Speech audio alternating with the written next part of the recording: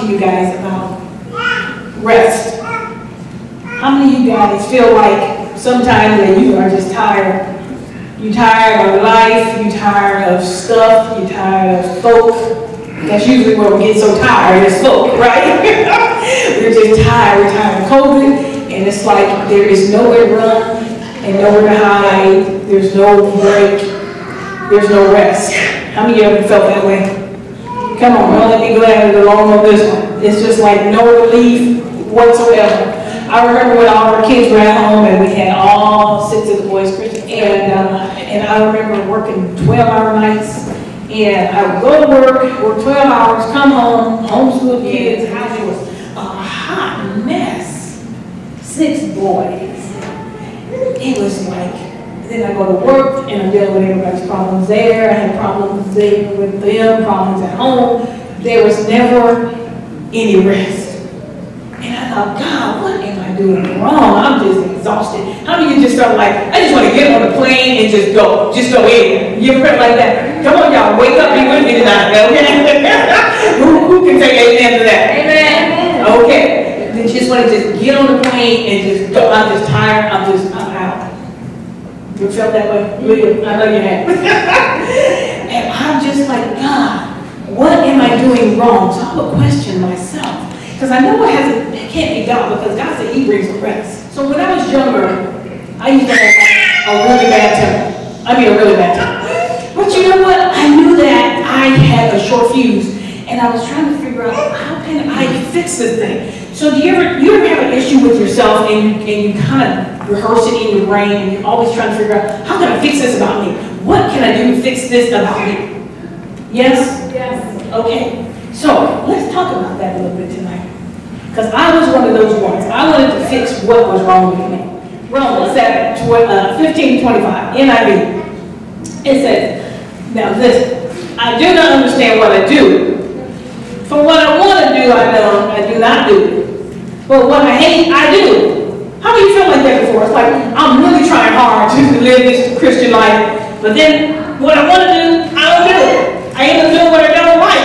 How is it that I keep going down the wrong path? Yes? Been there before? And if I do what I do not want to do, I agree that the law is good, for I know that good itself does not dwell in me. That is, in my sinful nature. You hear this? And this is this conversation going on in his head. For I have the desire to do what is good, but I cannot carry it out. For I do not do the good I want to do. Sounds like a riddle, doesn't it? But the evil I do want to do, this I keep on doing. Oh, for the evil I do not want to do, this I keep on doing. Now, if I do what I don't want to do, it is no longer I who do it, but it is the sin living in me that does it. Do you hear the struggle there? I want to do good, but I can't do good. I don't want to do this, but I end up doing that. You hear the struggle here? Surely you guys can identify with this. So I find this law at work. Although I want to do good, evil is right there with me.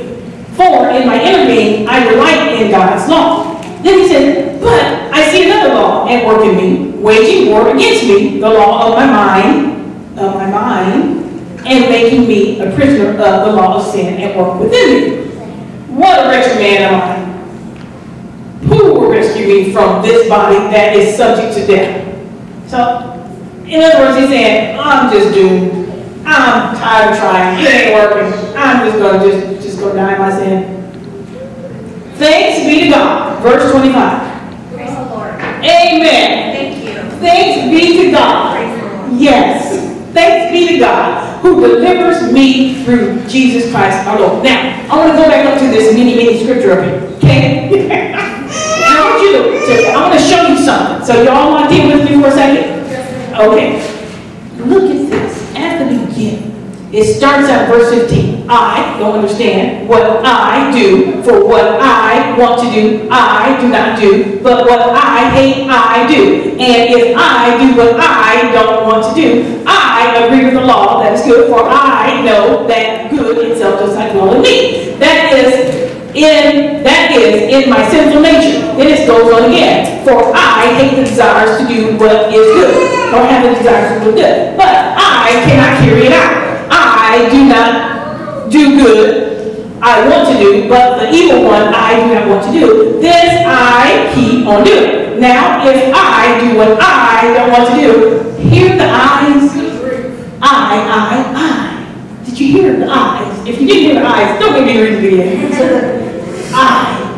So, but when you get to verse 25, then we get some revelation. Thanks be to God. Yes.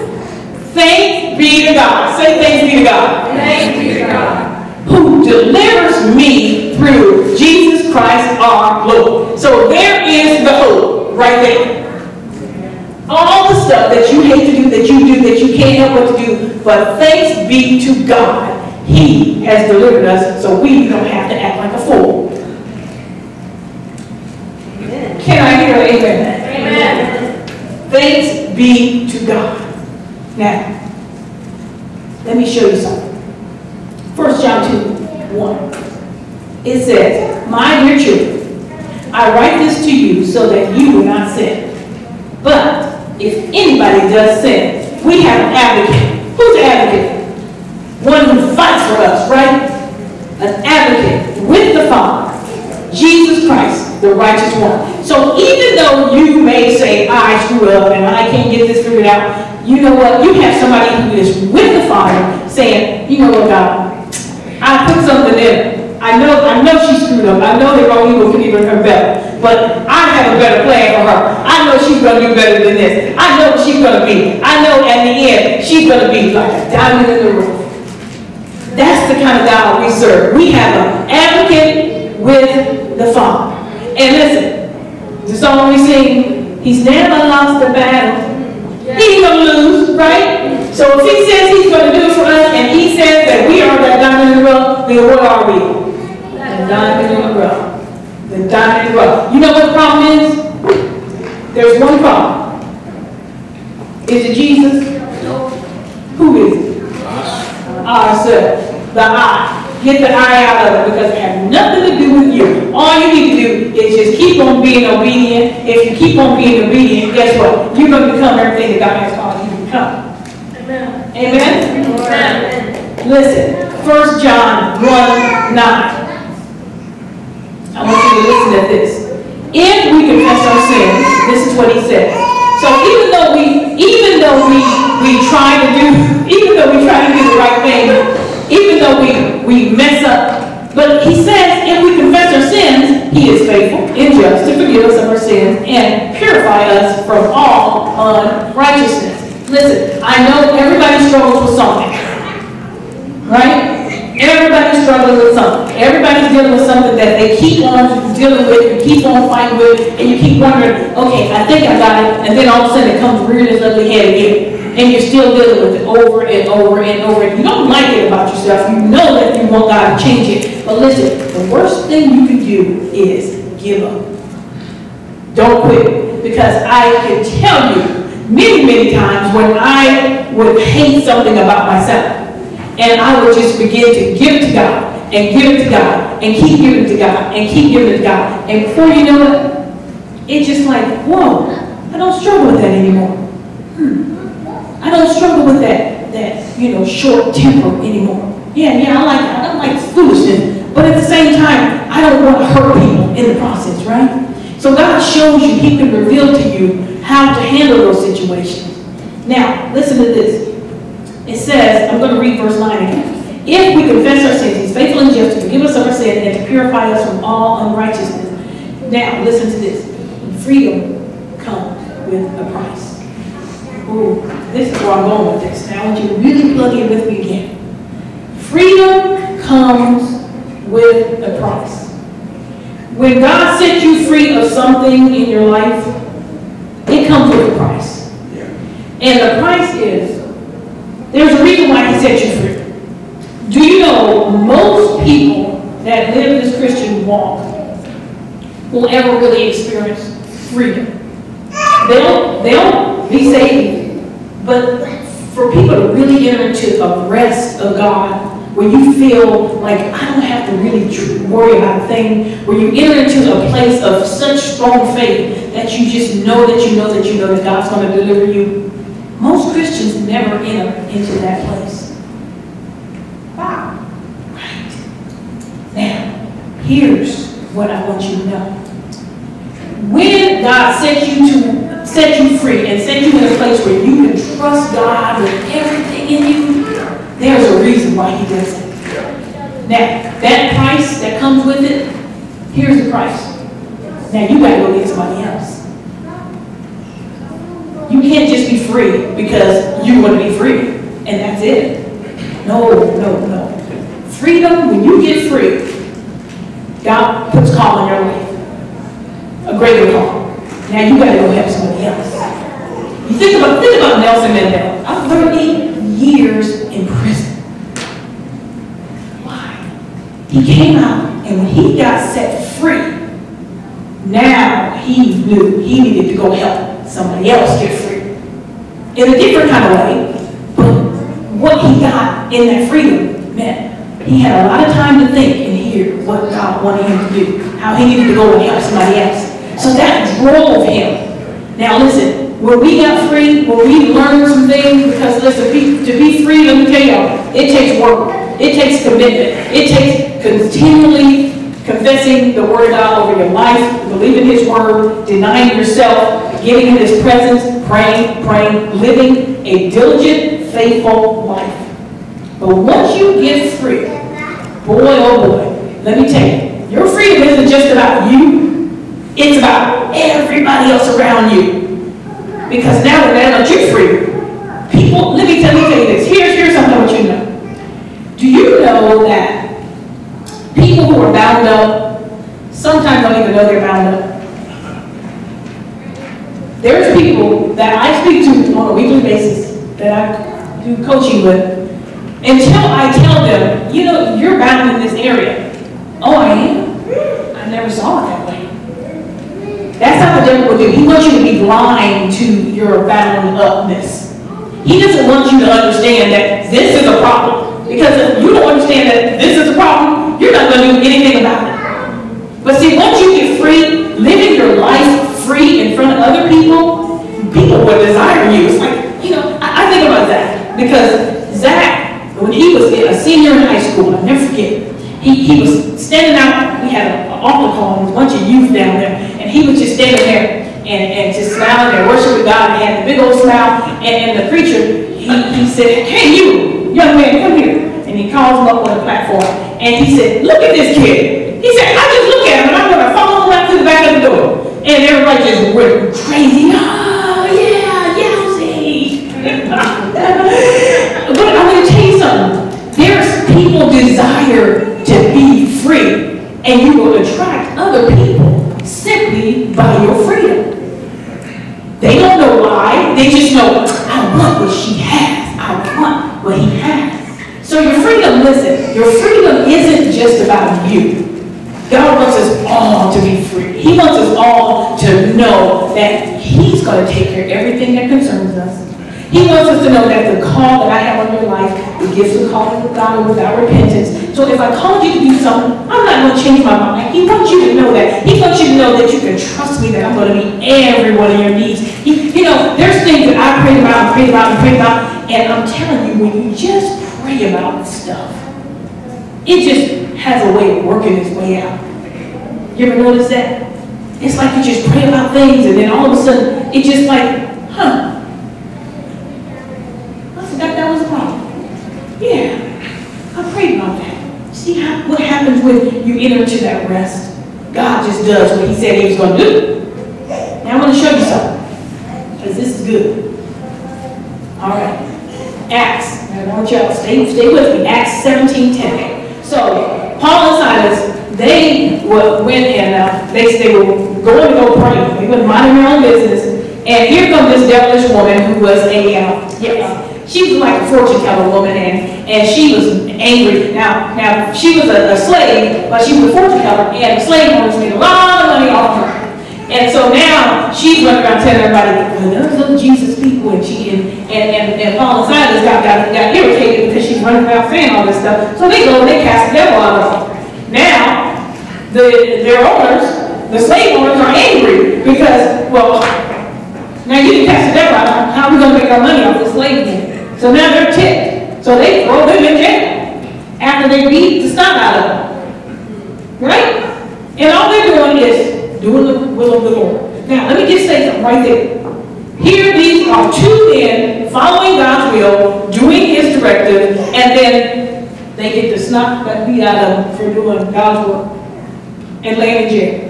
How many of you had trouble? You say, God, I was doing your will, and look what this landed me. I'm doing your will, and now I got all these problems. I get saved. I accept you as my Lord and Savior, and then my whole household could put. Does it work like that sometimes? It's like, oh, I'm going to serve you, Jesus. But let me show you something. He says, many are the trials of the righteous, but He delivers us out of them all. Now, amen. Yes, indeed, y'all have our clapping. Praise God. Now, let's get to the verse. Acts 17:10. As soon as it was night, the believers sent Paul and Silas away to Berea. On arriving there, they went to the Jewish synagogue. Now, the Berean Jews, now this is how you're going to be free, okay? So keep this in mind. The Berean Jews were of more noble character than those of the Thessalonica, right? Now, did you hear that? The Berean Jews were more noble character than those of Thessalonica. For they received the message with great eagerness. Did you hear that?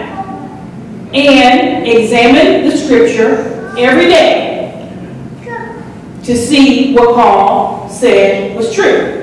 And as a result, many of them believed, as did also the number of prominent Greek women and many Greek men. Now, did you hear what I just said? They said the Berean Jews were more noble. That means they were more on fire, more committed, more serious, more anointed, more all of that than the Thessalonians. Because they did two things. They were eager for the word, and they read it every day. Did you hear that? Yes. They stayed in the word, they read it every day. So those two things together made them more noble. Right.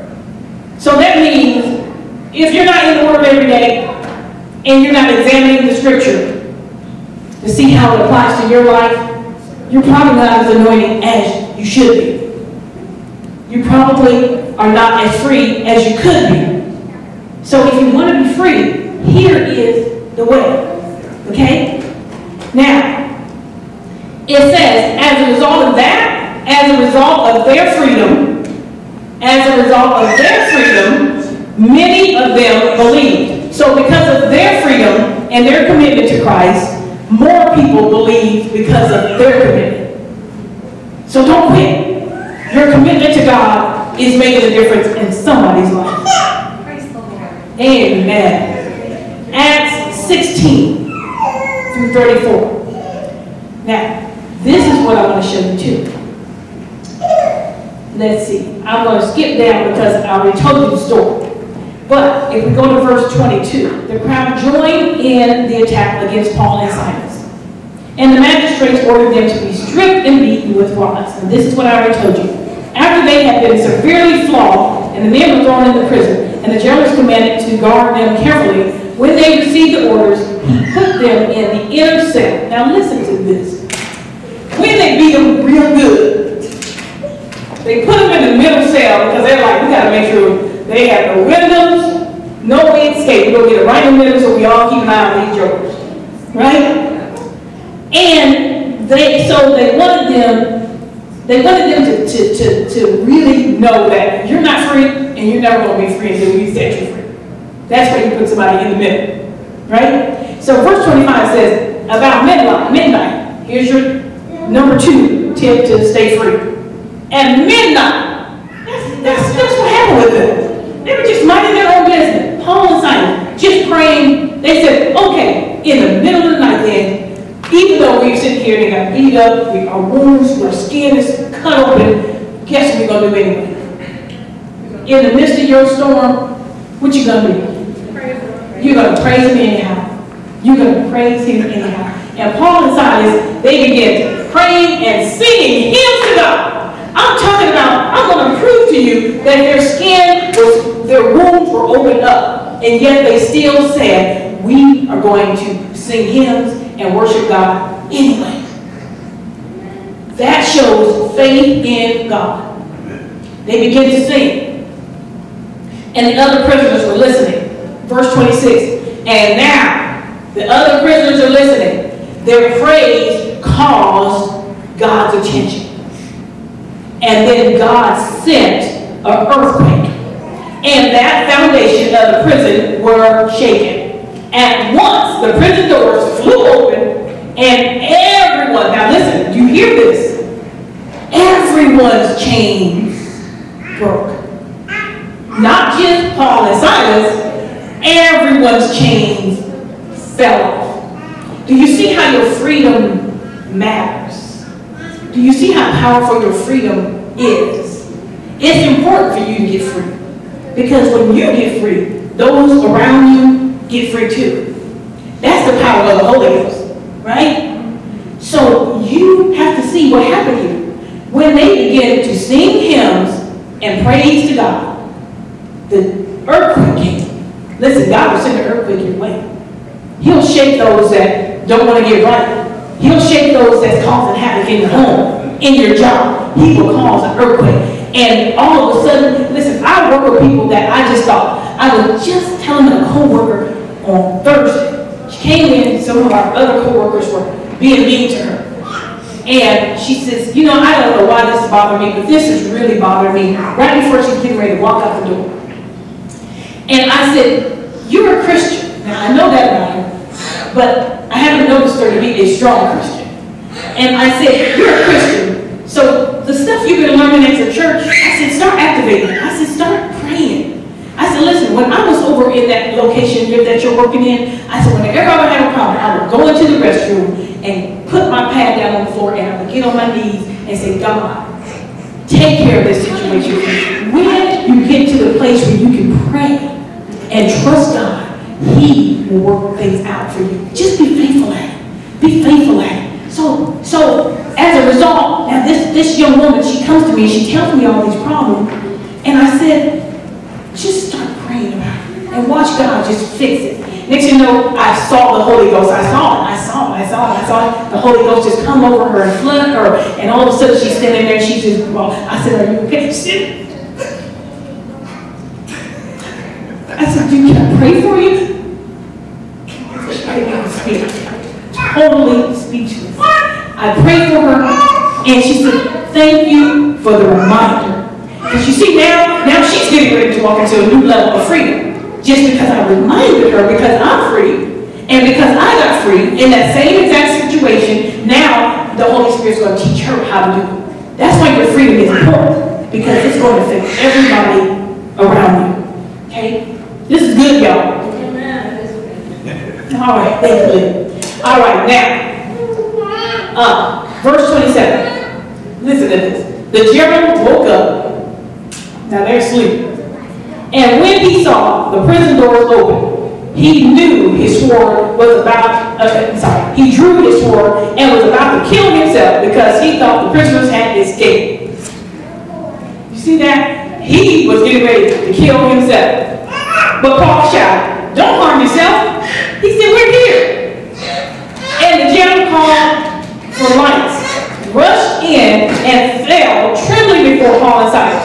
He then brought them out and asked, sirs, what must I do to be saved? Now this general, he probably wasn't thinking about him saying, he was just working. He was doing exactly what he told. He might have even been angry at them himself. And then all of a sudden he's like, I don't know what you got, brothers, but I need some of this. If that stuff you got on you can knock all these chains off and all of us around here, I want some of that kind of power. Do you see how your freedom makes a difference? Do you see this tab? This is good, ain't it, girl?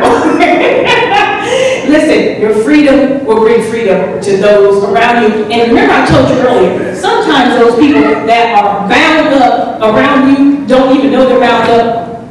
You don't know somebody like that. And they don't even realize it, because that's how the devil works. That's why it's important for you to be who you are called to be.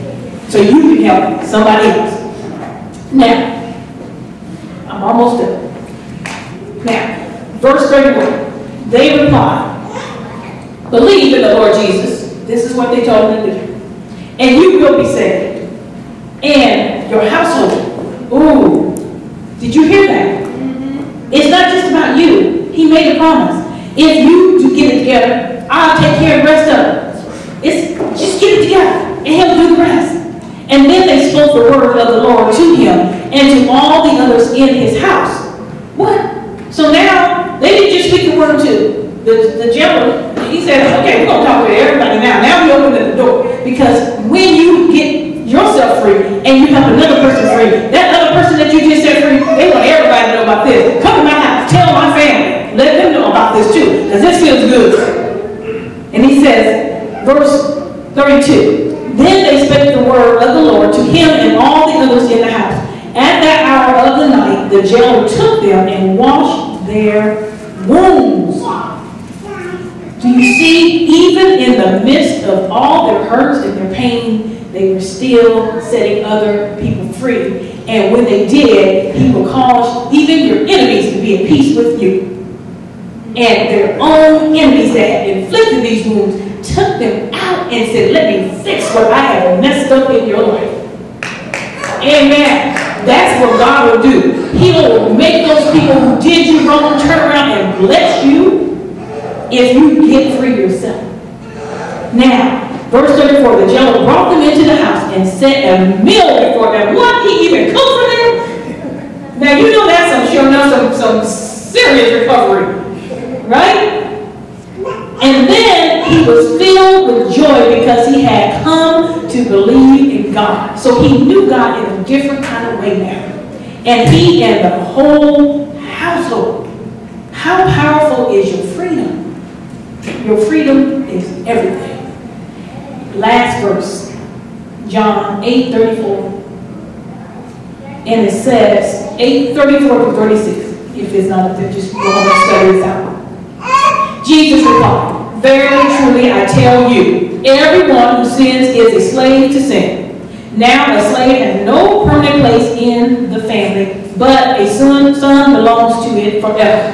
So if the Son sets you free, you are free indeed. Hallelujah. Hallelujah. Amen. And that's what I wrote it in. If he set you free, you just got to get to know it.